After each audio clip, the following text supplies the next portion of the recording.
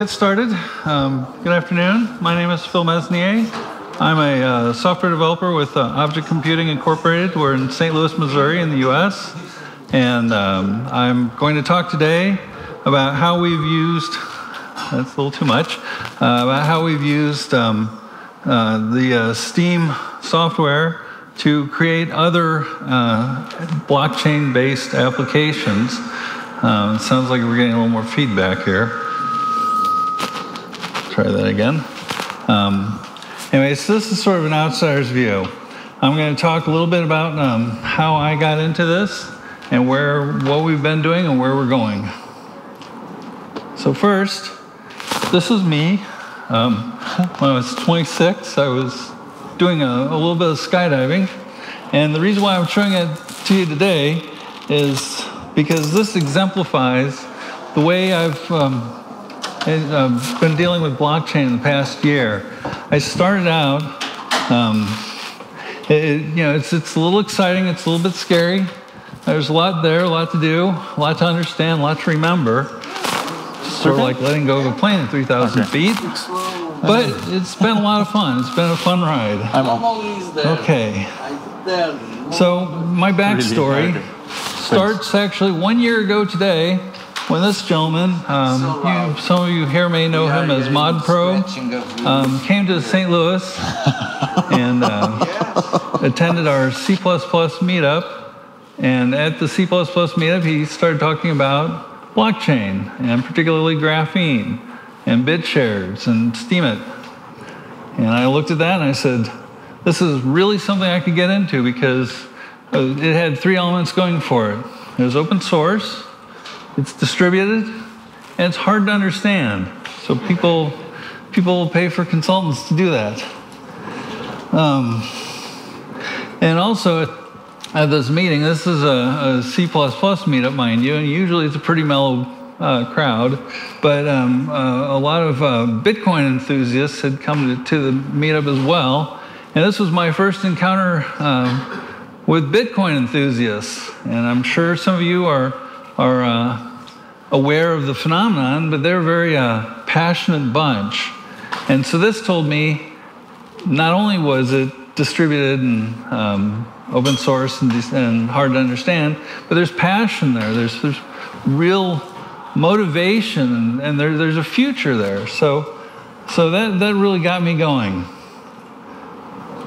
So as my first exposure, putting myself out there, I wrote an article for my company's little newsletter. It's Software Engineering Tech Trends. And I don't write too many of these. In fact, many of you are probably wondering just who I am because you've never seen my posts. I'm one of the phenomenon of sort of stealth contributors here. But anyway, this particular article has been consistently one of the highest referenced set articles on our page. It also got me introduced or exposed to many of the SteemIt elite who contacted me and said, hey, I saw your article, nice job, and we're going to watch you. So there's that. So to write that article, I first had to analyze the code. I had to learn what was in graphene. So at this point, I'm still not really working with SteemIt yet. I'm just talking about graphene. And I came up with this diagram, which that's a pretty picture because I use color. But basically, this shows all the different packages, libraries, executables, and other software packages that are part of the graphene code base. So when you hear people talking about witness nodes, this is the content of a witness node. Anyway, nice picture. So there we go. So the next thing that I needed to learn about was smart contracts, because smart contracts are the things that make the blockchain work, that make the applications work on the blockchain. And so with graphene. And actually, I don't know how true this is anymore since we've been talking about app-based. My exposure to graphene is from a few months ago, which makes it ancient history. But anyway, there's three basic objects that have to be dealt with smart contracts. There's the object, which is a data store. It's a container of whatever kind of data you're going to want to preserve on the blockchain. There's operations, which provide the API. That's the thing that application developers would then make use to access the data in the object or modify the data in the object. And then finally, there's the evaluators. And the evaluators take the request from the operation and actually do the manipulation on the data. So you really need all three of these to work together when you're creating a blockchain project. Okay, and so I couldn't come up with an interesting picture of smart contracts. So that's my dog, Chloe. She's a smart beagle. And so there you go. Okay. So finally, after going through all this and learning all this and playing around, we got a hit. Someone came to us and said they wanted us to work on a project. And I went for, we were pretty sure we were going to be using graphene. And we ended up using the Steem version of that because the Steem version contains many additional tools and helpful code that helps make sort of the extra stuff that goes into a blockchain application easy to do. Of course, it is open source, following the terms of the MIT license. The MIT license is very generous. It gives users like me the ability to use that software in pretty much any way we see fit, except for declaring it as our own and trying to prevent anyone else from using it. It also encourages sharing, which eventually we'll do. We haven't yet because those guys are just moving light years ahead of us. Anyway, available from GitHub. Okay. So what we've been working on lately is a project for a company called Ripe.io, and they are producing the blockchain of food. So I'm going to talk now for a little bit about what blockchain of food is and how it relates to SteemIt. Well, actually, the Steem, not SteemIt. Okay. So Ripe's challenge one of Ripe's challenges is proving authenticity of data. So food producers are able to make any kind of claims that they want. You go into, I don't know how many of you are familiar with stores like Whole Foods or Costco, but you can go in there and you can find all sorts of organic stuff and free range this and fair trade that. But how do you really know any of that is the way it is? So that's the problem that we're trying to solve. And the way we do that is with something called the Web of Trust.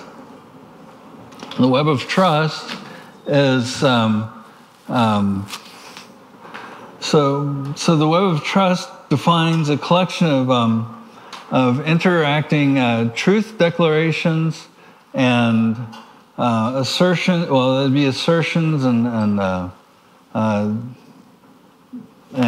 evidence and so on, and then they apply these various elements to what they call food bundles. And food bundles are any sort of collection of food, whether it's a bushel of apples or a truckload of tomatoes or anything like that.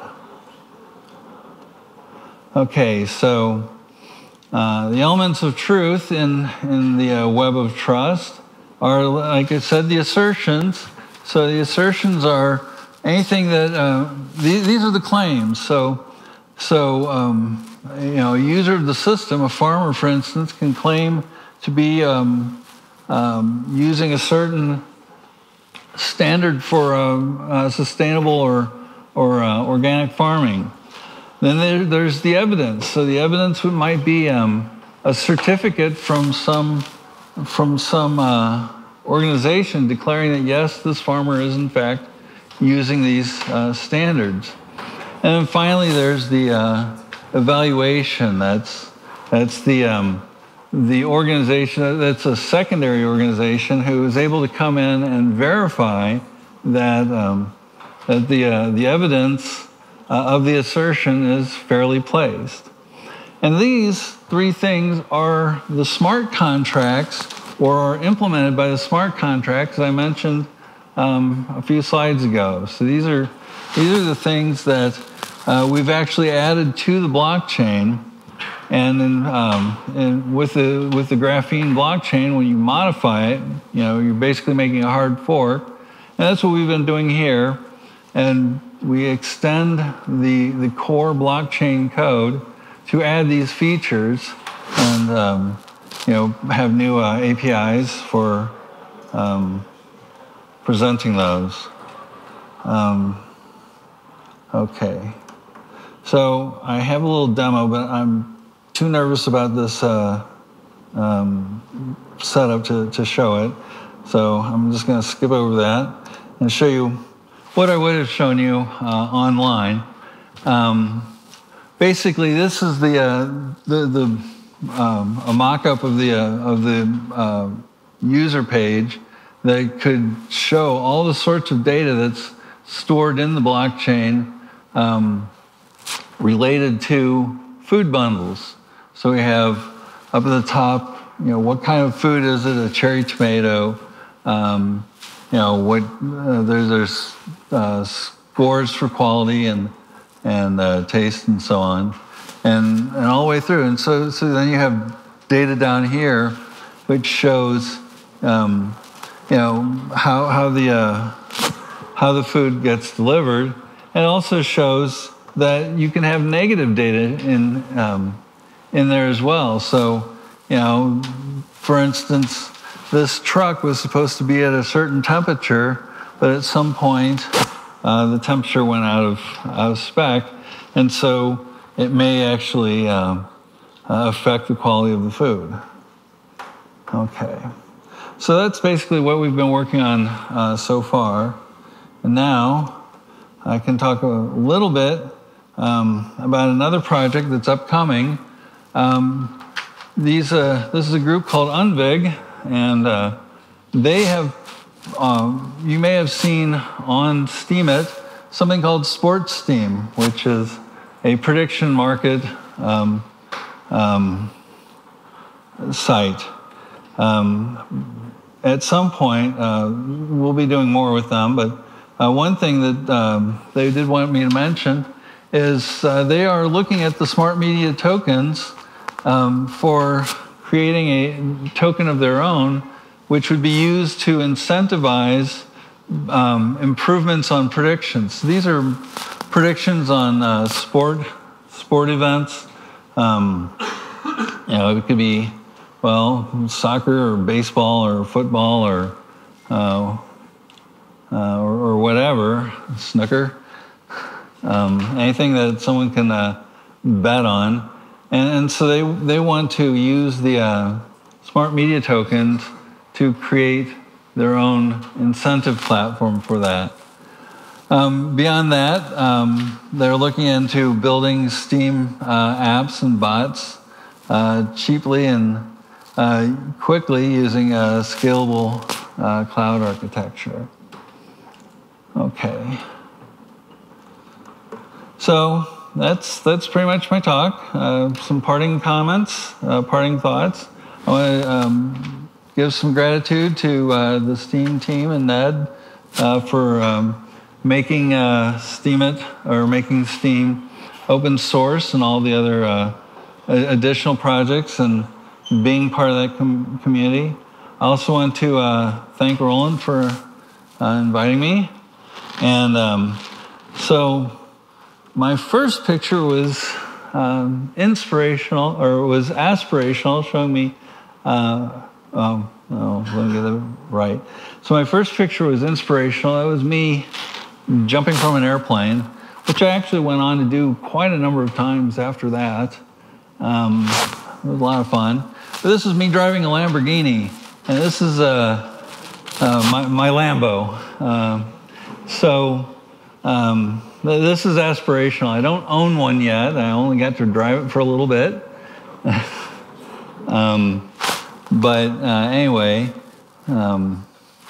there you go. So one last comment before I ask for questions. I am also part of the EOS team.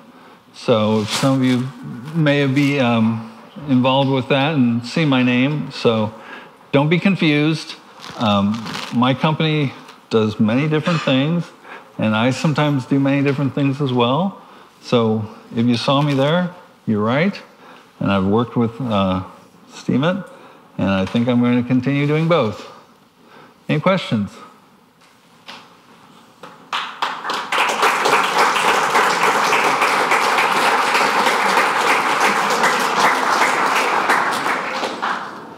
Any questions for Phil, guys? Well, I'm curious. Were you afraid to jump out of a plane? No. No? It's like I was anxious. I was nervous. Really? But I wasn't afraid. And did Chloe once join you with a jump? Oh, Chloe's not going to jump. Oh, okay. I haven't done that in many, many years. That was young me. My son actually started jumping. Oh, he inherited the habit. I'm sorry? He inherited the habit? Yes. Great. Thanks a lot for giving the introduction. Okay. And yeah, see you tonight. Do you play snooker? Or pool? I guess they call it pool. Please say yes. And then we just try one together. Okay. Okay, cool. I used to throw darts. Okay, we have them as well. That's how I met her, throwing darts. Okay. Great. Thanks a lot. Thank you. Thanks.